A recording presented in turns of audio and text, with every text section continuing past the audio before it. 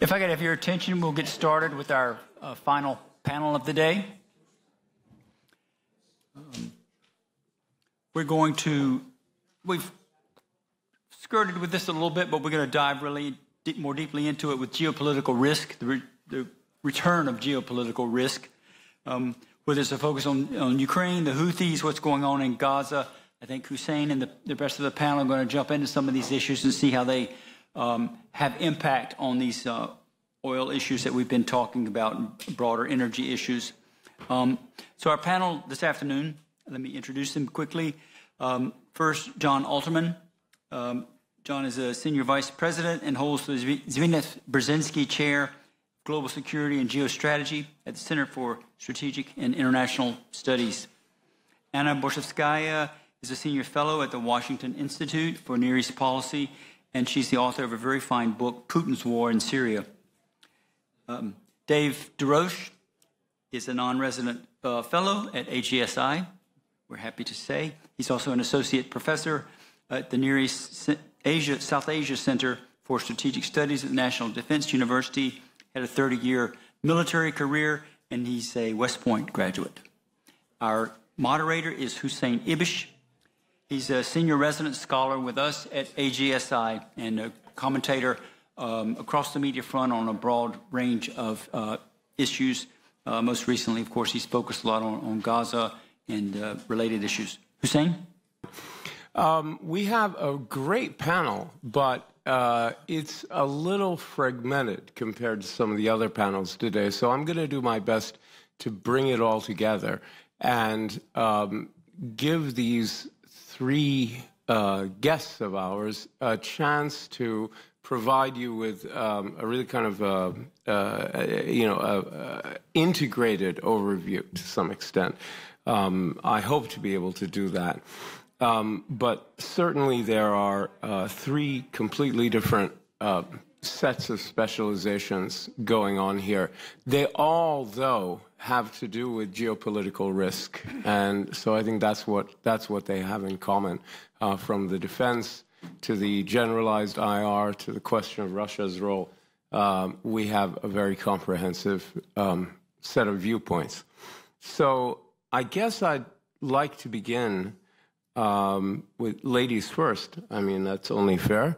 And to look at the role of Russia in the international relations landscape of the Middle East as it's unfolding. And it strikes me there are at least two or three important areas of entry on that score.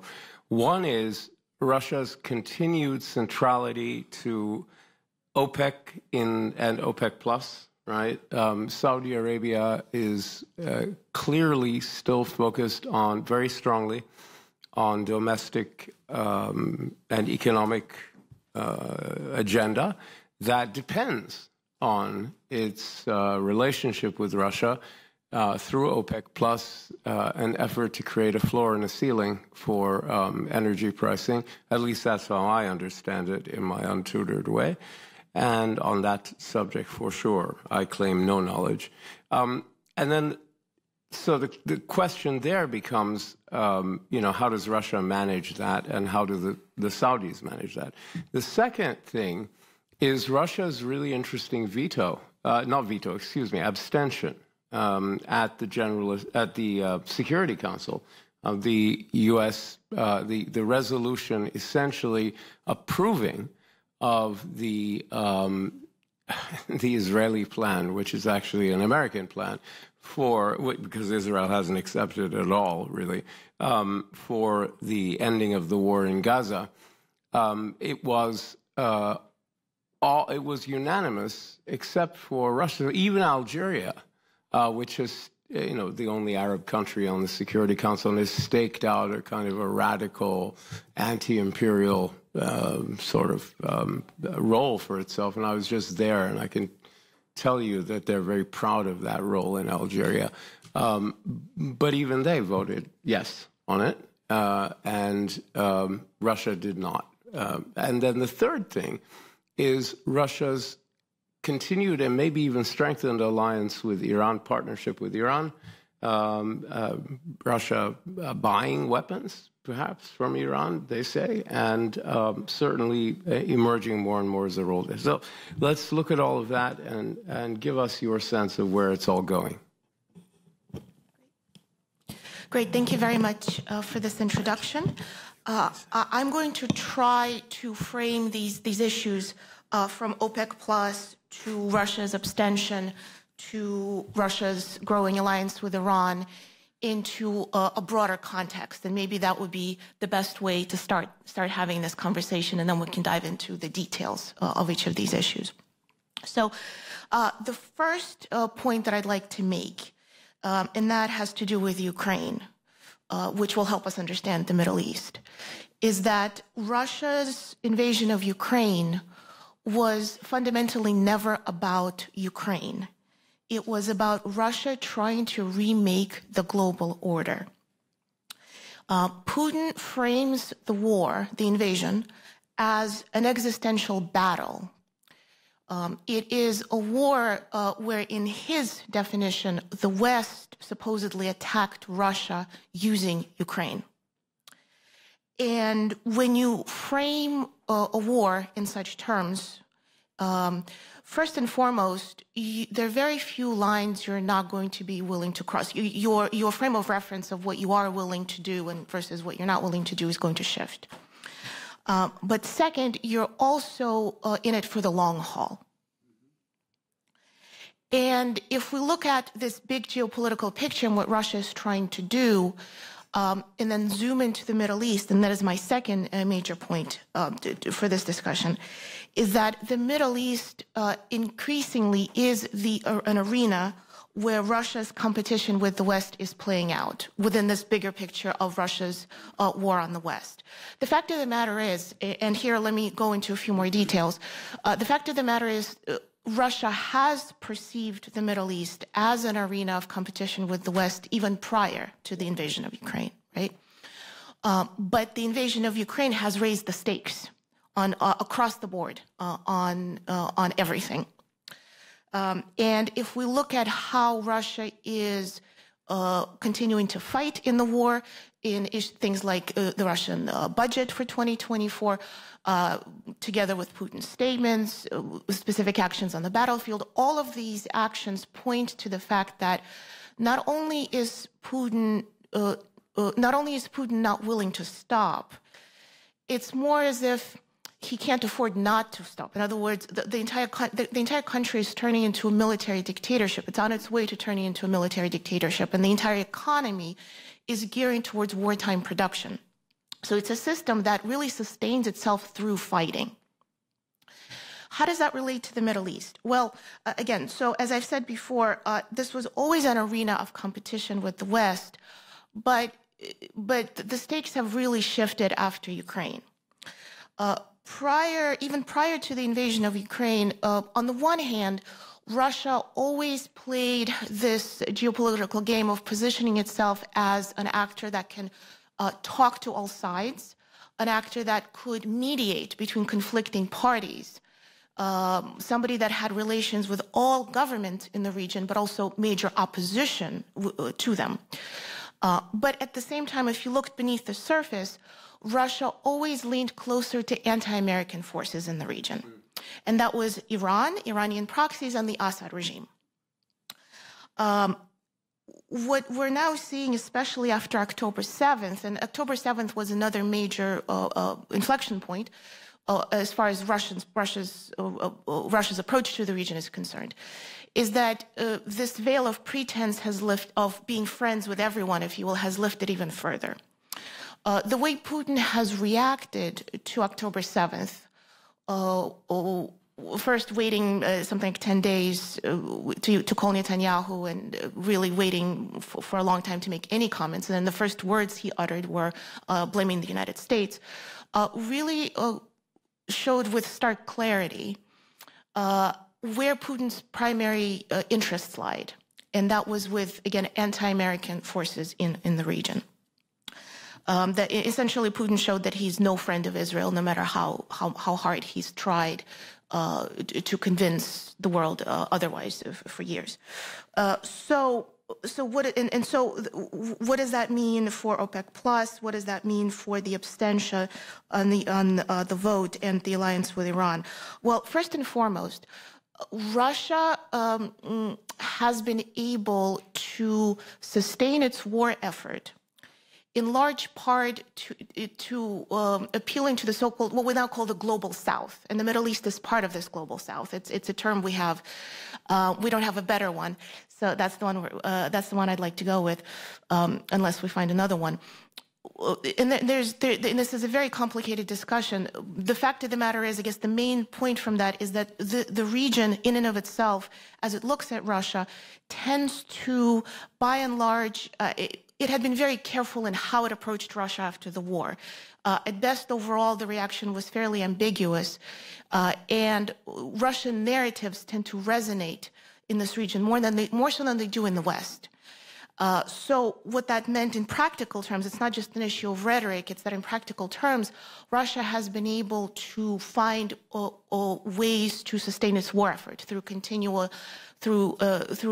alternative shipping routes, through sustaining good relationships with these countries, and ultimately through being able to generate greater oil revenue than the West initially thought Russia would. So that is one important piece of this story, and a very important piece of this story. The abstention in and of itself, again, however, shows that from a political realm, really Russia is not only showing what its true colors are, but it feels comfortable to do it. And in my view, I would argue this is because what Russia is getting out of it, in other words, the benefits, outweigh the costs. And the benefits, again, have to do with Russia's perception in the region, Russia's standing in the region, what it can get out of both American partners and adversaries. Frankly, I think both when it comes to Russia's relationship with Iran, but also with the Arab world, Russia still maintains ties with everyone, and it's been able to capitalize and exacerbate anti-Americanism in the region. It has also been a driver of increased chaos in the region. In other words, it's not so much that Russia was only taking a spoiler role, but really actively driving chaos in this region in order to distract the West from the war in Ukraine. And we're already seeing the results of that. So the more chaos there is in the region, the more Russia benefits. And again, so this comes down to a very simple cost and benefit calculus. I think Putin has calculated that the benefits outweigh the costs of these actions. And last but not least, of course, that brings us to the deepening Russia's deepening relationship with Iran, and I think that is a great note on which to end, because I think that is going to be one of the key defining trends of the region going forward in the next year. For the first time, Russia finds itself reliant on Iran. Specifically for Iranian drones, and that is a major shift in the grand scope of Russian-Iranian history. Never before has this happened. But at the same time, and so on the one hand, Russia is far more willing to do more to support Iran and its proxies because it needs Iran more.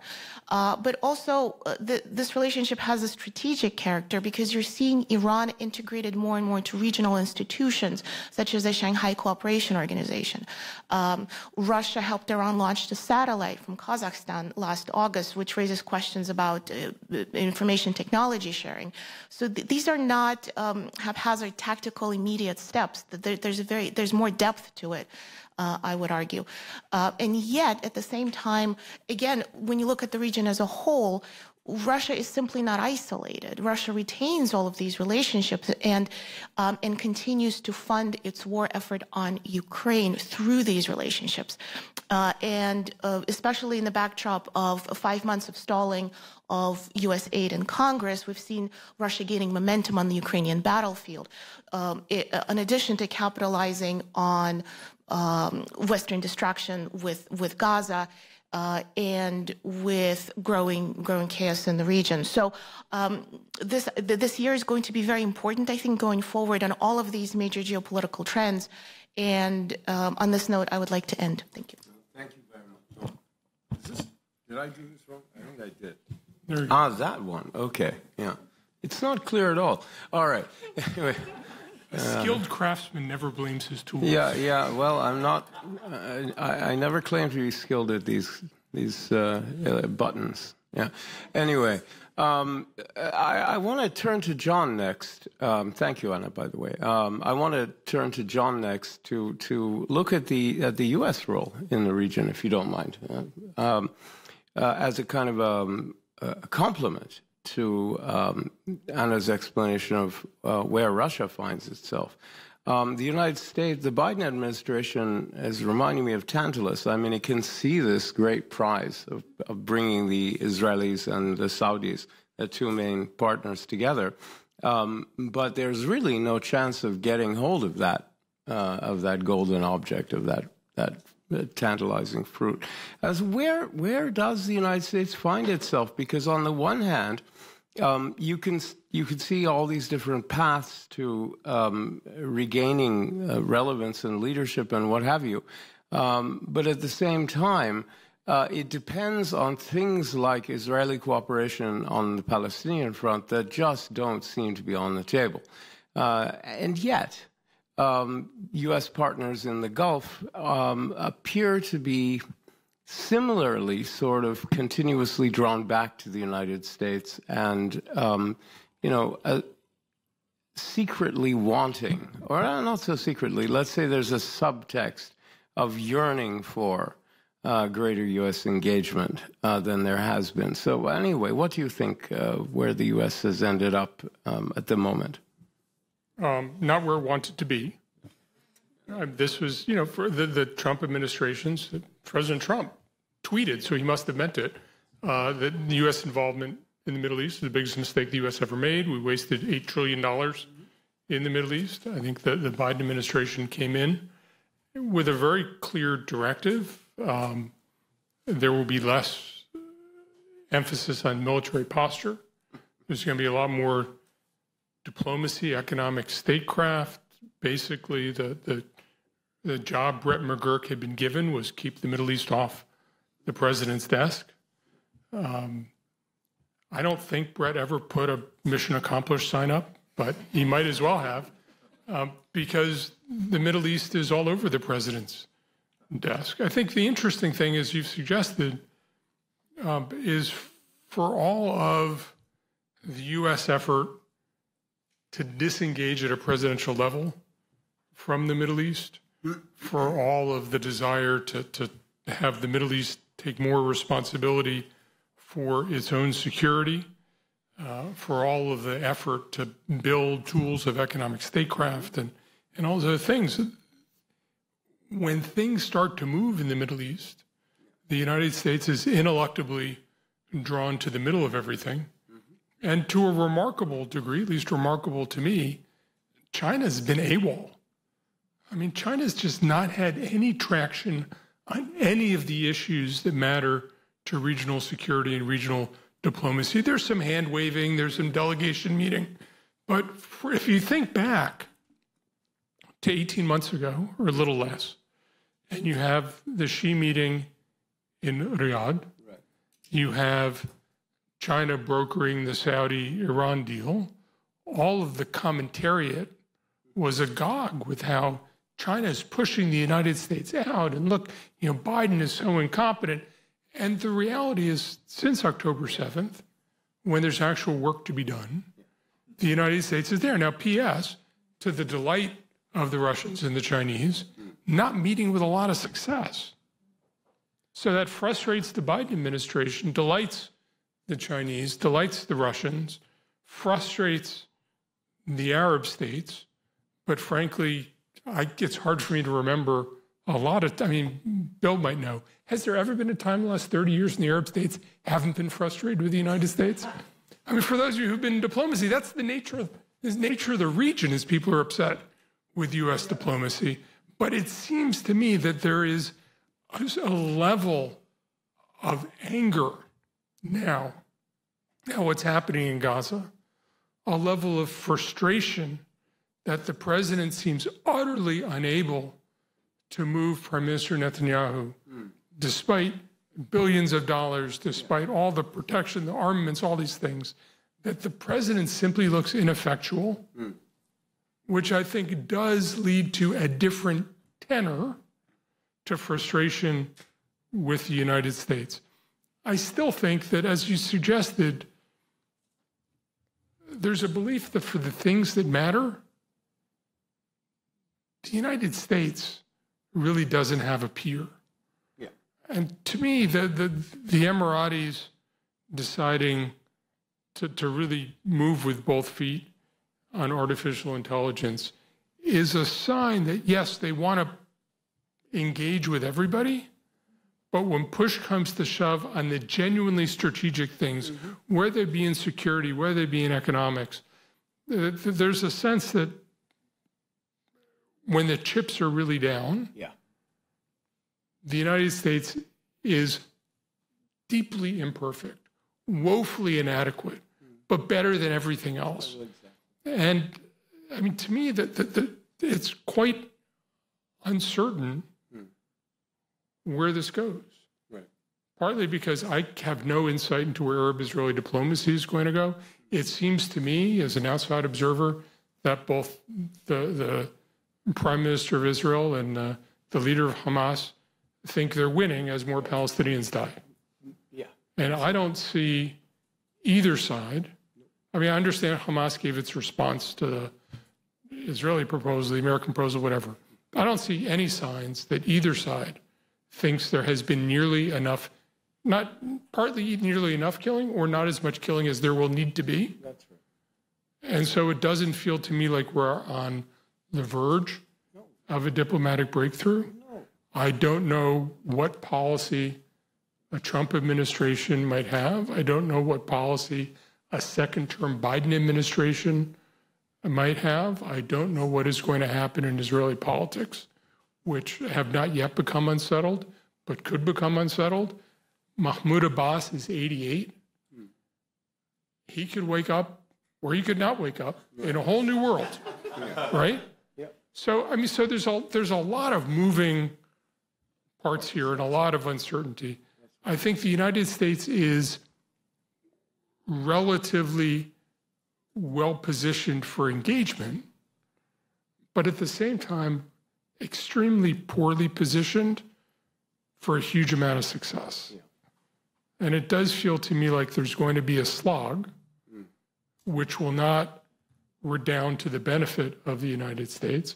I think the region is in for a wrenching decade, partly because of the aftermath of the war in Gaza, partly because as the energy transition moves, I think it's going to create a lot of volatility in the region in lots of ways, part of which is that there are countries that are engaged with the energy transition, and there are countries in the region that haven't really engaged with the energy transition, not least of which is the Iranians, who are suddenly going to have a potentially dramatic shift in their income streams, which could upend governance in the economy in Iran.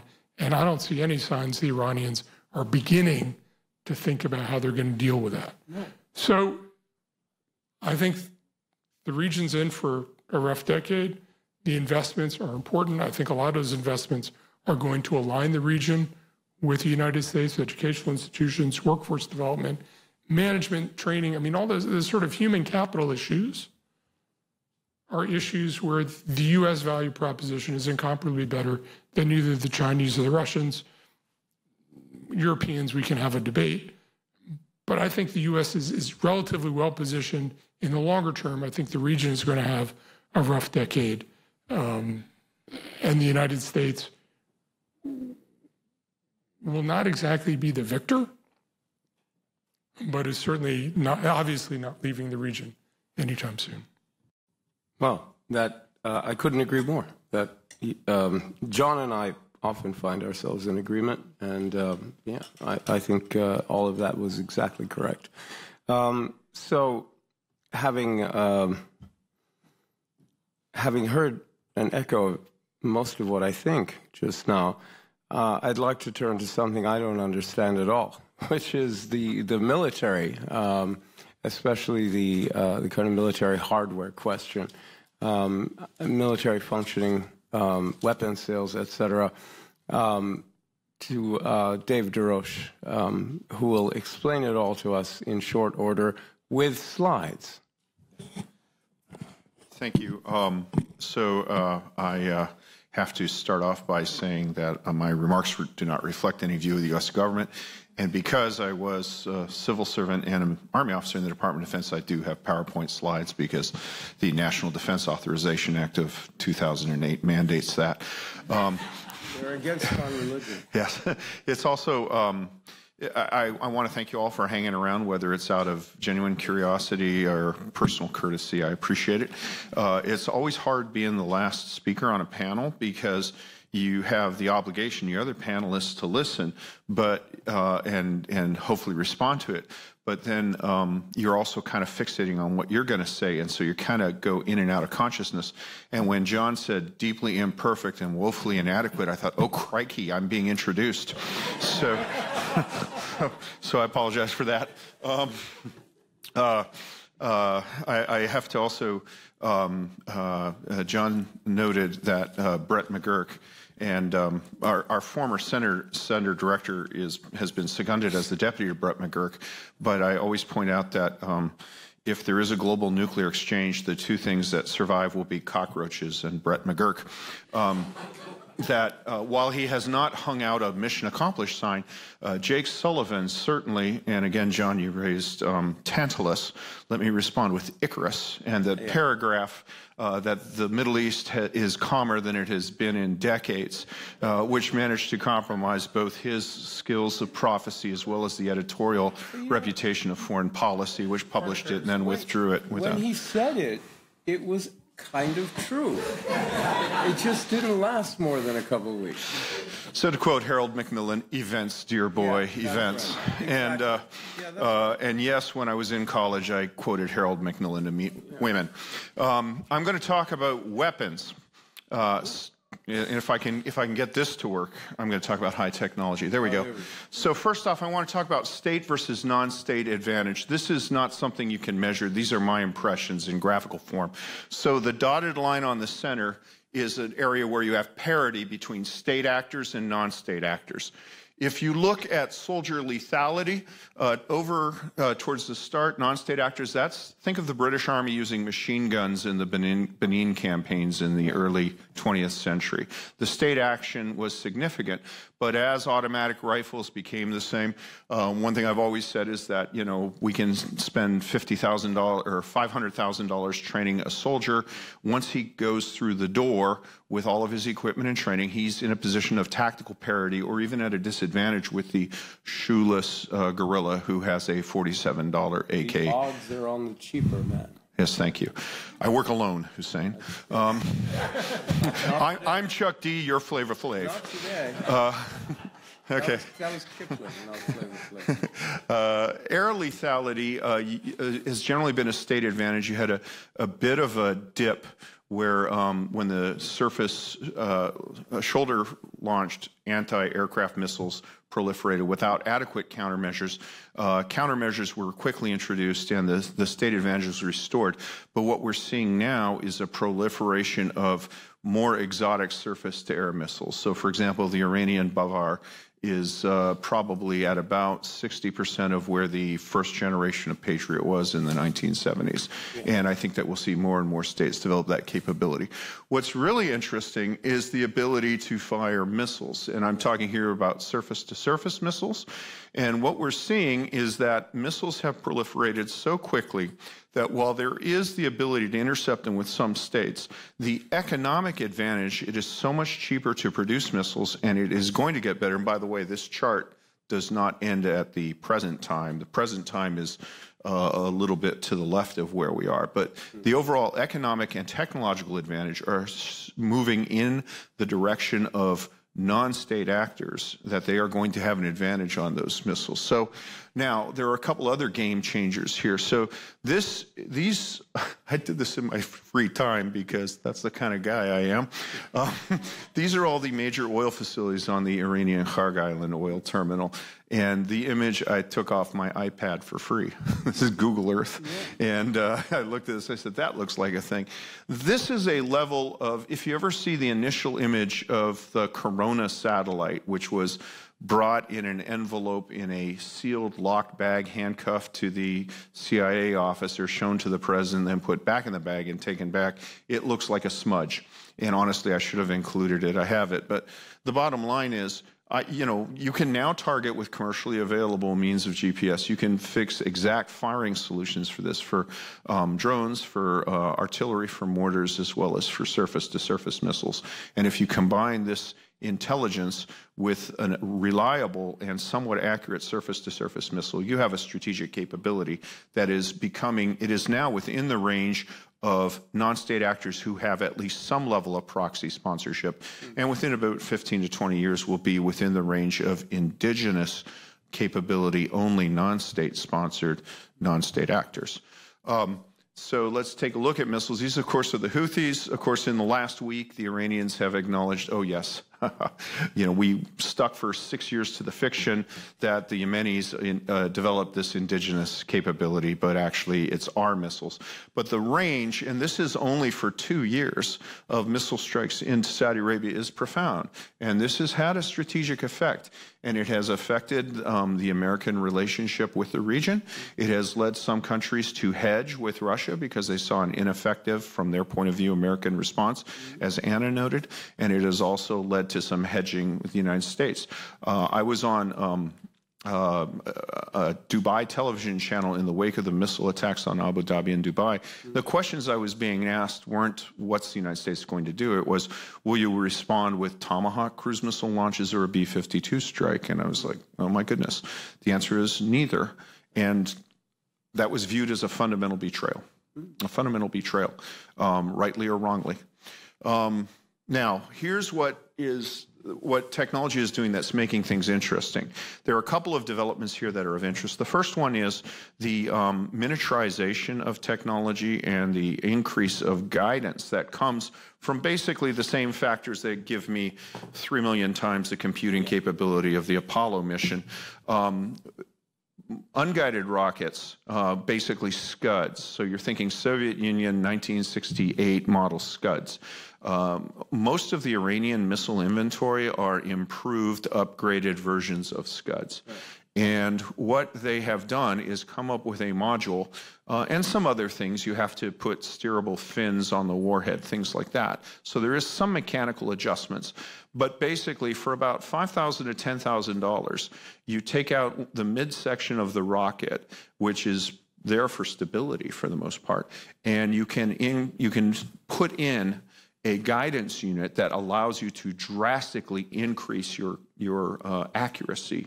If you have accuracy, you don't need as large a warhead. And what we're seeing is that accuracy, hyper-accurate conventional munitions can now achieve strategic effects. This is El Asad Air Base. This is the wake of the missile strike after the killing of Qasem Soleimani. And this analysis, again, which is commercial-based imagery available to anybody with a couple $100. What you can see, the space gets overflown about 4 times a day by planet Earth. You can see here that you're seeing pretty accurate strikes on hangar facilities and aircraft. The community that looks at this, and again, I hang out with fun people, but we're estimating that the circular error probability is between 9 and 15 meters. Circular error of probability means if you fire 100 missiles at a point, what is the circle that half of them will be within? By comparison, in World War II, the Strategic Bombing Survey of the United States Army Air Forces concluded that our CEP was about 2 miles. Now we're looking at somewhere between 9 and 12 meters for, now these are Iran's most accurate rockets, but the trend is towards increased accuracy. Now, second development. The most effective means to deter against missile attacks, I would argue, is to provide absolute assurance that you kill every missile that is targeted at you. And in order to do that, you are at an advantage if there are multiple launches, because the missiles have to be moved in place. You get signs that they're being moved. When they fire, they emit a signature. We actually can track most of these from space because it's a very large thermal thing. But when you have increased accuracy, you have to fire fewer missiles. So what this shows, PK, the probability of kill, the top is 1. So if you achieve a 1 probability of kill, that means if you fire 1 missile, you will definitely kill everything. And what this shows is that if you have a 3-meter CEP, which is about what a HIMARS is, you can be pretty certain if you fire 3 missiles that you will kill whatever it is you're shooting at. If your CEP is 9 meters, which is the bottom, which is what we think is with the lower end of the range for the missiles that were fired at Ain al-Assad Air Base, to be 100% sure that, if you fire 10 missiles, you can be about 85% sure that you will have hit the target. But the trend is towards increased accuracy, and what that means is that the effectiveness of offensive action, because people will be able to fire 1 missile instead of 10 missiles, and as you move 10 missiles in a firing location, your intelligence signatures get bigger and bigger and bigger. So the chances of an anticipatory strike against a missile about to launch decrease, and your chances of destroying a missile after it is launched, a missile launcher, missile crew, also decrease because the signature is much less. So the effectiveness of state offensive action, which is usually a retaliatory missile strike or airstrike, decrease significantly. Does everybody get that? That's a little bit of engineering and operations research. Okay, great. Second development, hide in plain sight. This is a function of 2 things. The first is up until about 15 years ago, most undeveloped states were very challenged to produce a solid fuel rocket motor for missiles. They had to use liquid fuel rocket motors. And liquid fuel, you don't want to store the missile in that for a long period of time because the liquid will corrode the seals and the surfaces. You have a greater chance of a misfire. You have to have a wider safety radius because the chances of an unintended explosion are much greater from the fuel, not from the warhead. Solid fuel, on the other hand, is relatively inert, and you can just put the rocket motor and the warhead in a shipping canister that, this was an introduction with the Patriot missile again, the canister itself is also the firing canister, so it's maintenance-free. And you see that with the Russian S-300 surface-to-air missile, the S-400 Patriot, Iranian Bavar, whatever. So what's happened is the Iranians, about 2005, kind of came up with a pretty steady, solid motor for their rockets. They realized they could containerize the missiles in maintenance-free containers, which you see here, and then they could put those in shipping containers, which look like every other shipping container until you peel the back off of it. So it's very hard for us to track these. With liquid-fueled rockets, you could, through aerial overhead imagery, you would notice the refueling trucks coming, and you could also see the standoff radius that was necessitated by the possibility of an explosion of the fueling. So the signature is much less, and as you can see, these are mobile. This is a commercial truck hauling a shipping container. Much, much more different than trying to track liquid oxygen tankers, servicing rockets. And so what that means is that targets are proliferating again, and the ability is doing that. So this is the Talal, and as you see, it's indistinguishable by the air from a surface missile, and it's got a range of 1,000 kilometers, which is strategically significant. What we don't know is the accuracy of it, but as I've said, the accuracy has increased, and once you've produced the motor and the warhead, as the electronics increase, it's not that difficult an issue to upgrade, to retrofit with more accurate guidance systems. Let me shift to maritime drones. In the Ukrainian-Russian war, we've seen a development of this. Of course, they're not used. The Saudi ship Jeddah was hit by a maritime drone and has not returned to service. And the warhead on that was the warhead from a disused Styx missile, which was the Soviet-era liquid-fueled missile, and again, the motor rotted out and corroded, so they took the warhead off, put it on a boat, and sailed it in the back of the Jeddah. Couple of developments in warfare. The sinking of the HMS Hood and Prince of Wales in 1942 was basically the era of supremacy of air power over battleships. The Styx hit an Israeli ship in the 67 war. That was the first time a ship was sunk by a missile. And in December, the Houthis for the first time, or by a cruise missile. And in December, that's the first time that a ship was hit by a ballistic missile. Up until then, ballistic missiles were not accurate enough to do that. And so we're seeing an improvement here. But the second factor, and I'm focusing on maritime factors because when we talk about energy, we're primarily talking about ships. Are these drones. I want to draw your attention to the third one on the left, the Magura.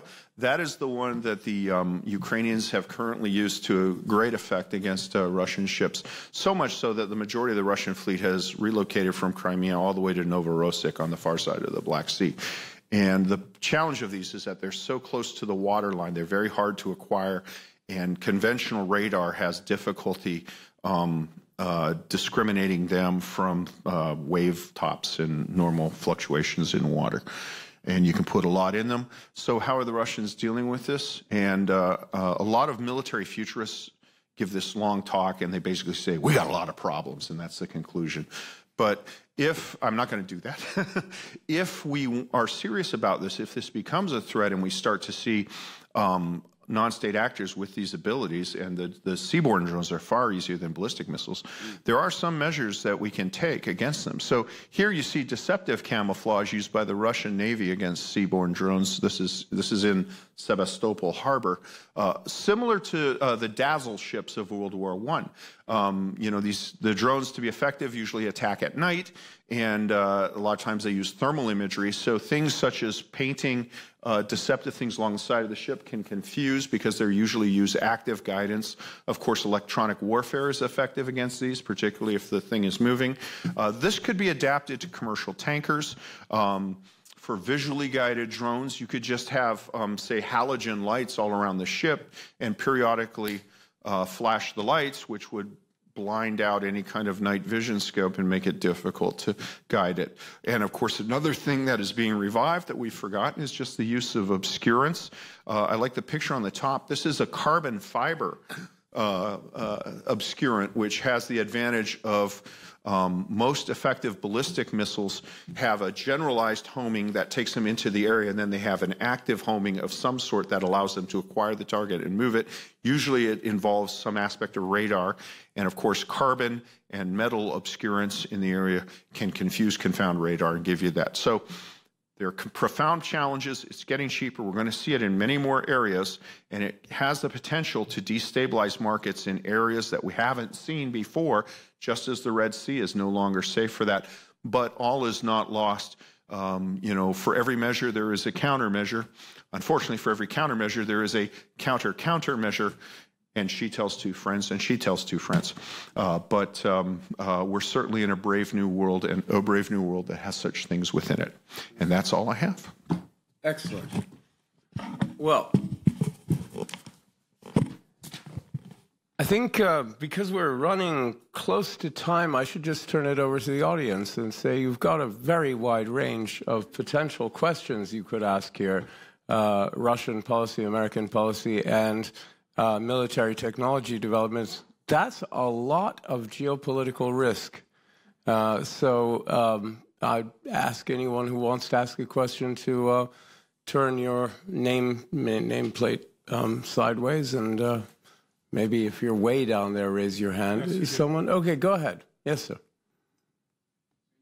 Yep. So hi, my name is Gopi. I'm from Virginia Tech. I'm a PhD candidate there. So we heard in the morning session that energy demand can survive despite demands to reduce greenhouse gas emissions and move towards energy transition. We're now also being told that we have conflict and cooperation in the Middle East simultaneously, normalization possible alongside destabilization.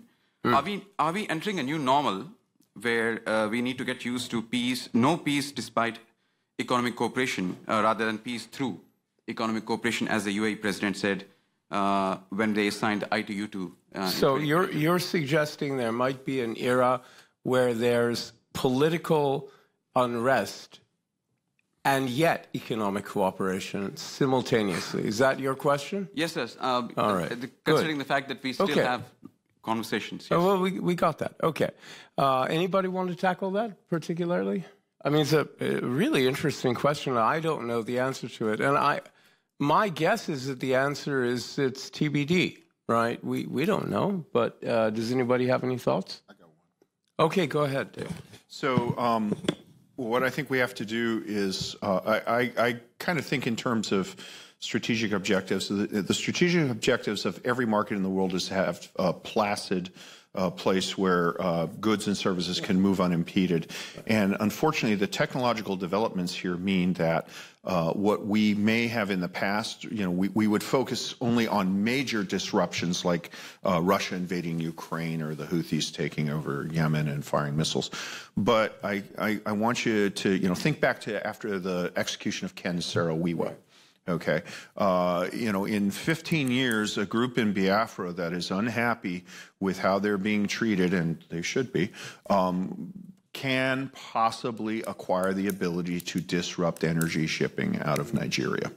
And it is not a difficult exercise for me to name 5 or 10 different groups that have the possibility for significant disruption of civilian shipping in the Bight of Biafra based on the proliferation of this technology, which at the moment there is no one-size-fits-all counter for. It requires active measures and active adaptation, which historically, large militaries are not good at, and commercial firms just don't think in the terms of that. So there needs to be a mental shift. Let me add one thing, and then we'll go to you.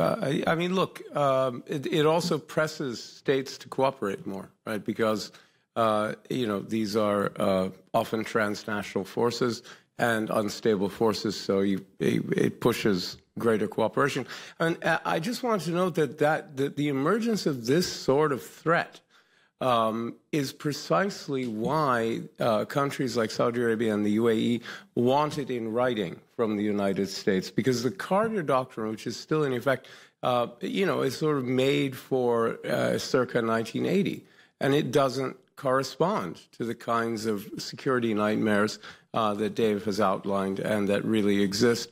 And the question marks are very much there. So they want it in writing and ratified.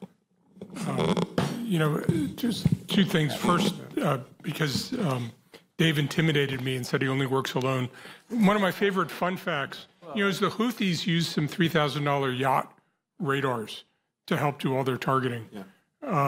I think we are entering a world where non-state actors are going to be able to do a lot more harassment, and I think what we're seeing in the Red Sea is not something, we're going to be able to decisively end with the Houthis, but I think we are likely to see those kinds of incidents more often because small groups will find it affordable and desirable to do. But it took 10 years to defeat suppress Somali piracy. So plus a Tom Hanks movie. Yeah. The other thing, which I think sort of requires us to rejigger our minds, we have this idea that countries in conflict sanction each other and don't trade. Yeah. In the Middle East, countries in conflict trade their butts off, billions of dollars. Mm-hmm. The Emiratis and the Iranians would yell and yell and yell about Abu Musa, the greater tombs and the lesser tombs, right? 3 islands. Yeah. Right? With $13 billion a year in trade. Right. Right? The Turks and the Israelis, back and forth, horrible, $3 billion in trade, $4 billion in trade. Sure.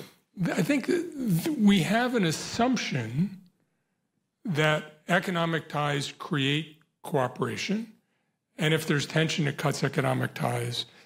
And I think what we're likely to see a lot of in the Middle East is countries that have political tensions and maybe even military tensions, but still maintain robust economic relationships. We have seen it much more than we give it credit for, and I think we're going to continue to see it a lot. But what might be more complicated in a good way is greater integration of infrastructure, both hard and electronic infrastructure. And all sorts of reasons to build electricity grids. Exactly. Right? I mean, all kinds of reasons. Right. And that provides a disincentive to greater conflict and confrontation, more than trade does. But it creates targets for non-state actors, of course it does. Right? As the pipelines between Egypt and Jordan were. Yeah, anyway. of course.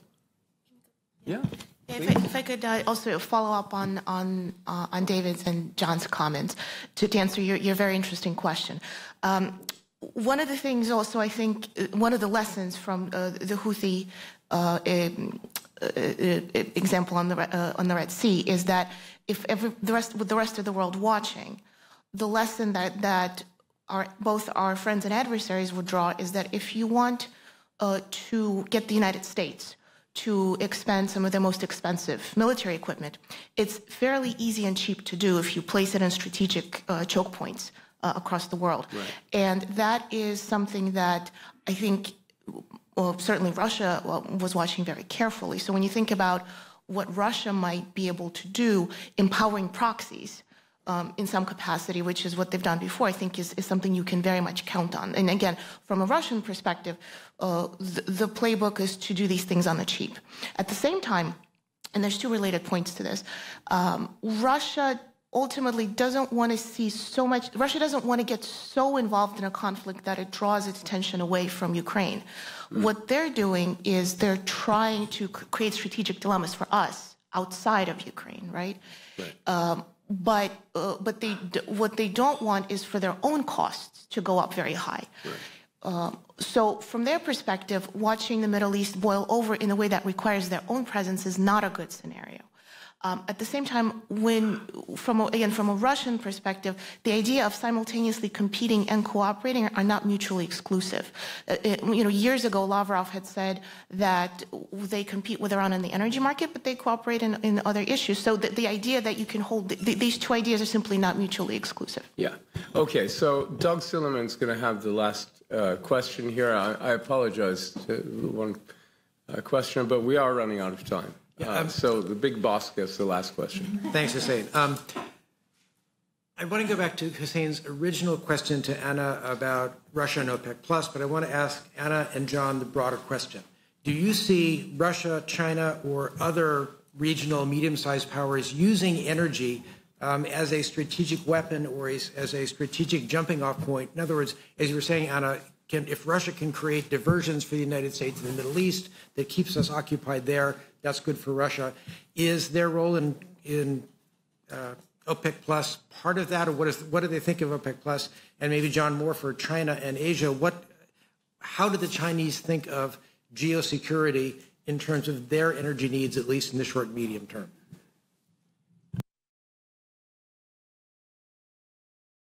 Good with buttons. Buttons suck. Look, I think the short answer to your question is yes, Russia is, that this is something that Russia is trying to do because it is precisely because of Russia's ability to generate oil revenue that it's able to sustain its war effort. So this is a key priority for Russia. And on the flip side, I think countries like Saudi Arabia, I think genuinely see Russia as a key player in the energy market, no matter how the war is going to end. So I think that when we have to look at it from the Russian perspective and from the regional perspective, I think that all of these issues that we've explored, both of their frustrations with us and their perceptions of Russia, of the war, from what I can see, these countries want to have a diversified foreign policy. They don't want to put all their eggs in one basket. And Russia is simultaneously using this situation as an opportunity, but also exacerbating it by projecting its own narrative in order to extract practical results. And it has to do with energy shipments and production. I think China sees the Middle East sort of 60% vulnerability, 40% opportunity. The vulnerability is They think the Persian Gulf is an American lake. They don't have anything like the Fifth Fleet. They won't. They feel the United States can cut the Straits of Malacca. They feel that and the United States is the world's largest energy producer, right? And that drives them, it's just not fair from China, right? And so you add this to the fact that their population is aging, their population is shrinking. They don't have any of these advantages the United States does. We're a larger economy. I think that the Chinese look and they say this is just one more example of why the world is unfair, because the United States has a stranglehold on this part of the region, this part of the world, that we can't escape our dependence on. Since China became a net oil importer in 1993, they've been getting half their oil from the Middle East. Right. They keep trying to get less than half their oil. They can't figure out how. Yeah. They keep getting half their oil from the Middle East. So 60% vulnerability. Right. Where's the opportunity? Well, the Middle East is full of countries that the United States tries to keep people from engaging with and investing in. So it's greenfield investment opportunities for China. The United States keeps getting into fights in the Middle East. Great for China. If we have 3 carrier strike groups on station at any given time, right? Because they're either in repair or they're going back and forth. If we have 3 on station and 2 are in the Gulf, that means only one's in the Western Pacific. Great for China. To the extent that we alienate countries, great for China. The way that China sort of whips up sentiment in the global South, which China has a great power. It starts, oh, but we're really part of the global South, right? Great for China. So I think that China sees the Middle East partly as an economic opportunity. Here are countries that have money to spend. China will build, as people have told me, an 80% solution at a 60% price. Very attractive. If you're trying to get the full capacity, the listed capacity of the pipeline the Chinese built across the UAE, good luck with that. But it's cheap and it gets built quickly. And people like it. And by the way, the Chinese are also happy to pay bribes. Sometimes they'll pay bribes in advance. Local governments like that. So the Chinese they'll make money there. And as I said, there are countries that others won't work with. So Iran is an open book for them. And the Chinese are constantly abusing the Iranians because the Iranians don't have an alternative except recently for Russia. And the Chinese never fail to remind the Iranians that you have no alternative. Right. So there are some opportunities. I think most of the opportunities have to do with undermining us because from a Chinese perspective, we're the big strategic game, not the Middle East. And here's what I think is a really important point that I'll close on. The United States can't get over the fact that the Middle East has been strategically important to the United States for decades. And while we've tried to withdraw from our strategic focus on the Middle East, I think what we've seen since October 7th, it's really hard to do. The Chinese have never been interested in getting more deeply engaged strategically in the Middle East. The Chinese strategy is we're fighting the United States. Right. And how do we use the Middle East as an instrument in that battle, rather than how do we either replace the United States or contest the United States or get into a struggle with the United States in the region. The whole Chinese strategy is using the Middle East to advance China's U.S. strategy. Yeah. Well, we are sort of doing their work for them by, attempting to maintain maritime security and free flow of commerce, which is their main interest. Anyway, thanks, I would argue anyway at the moment. Thanks very much, Anna, John, and the estimable Dave DeRoche. So that's the end of our panel. We've just gone only 10 minutes over time. And thank you very much.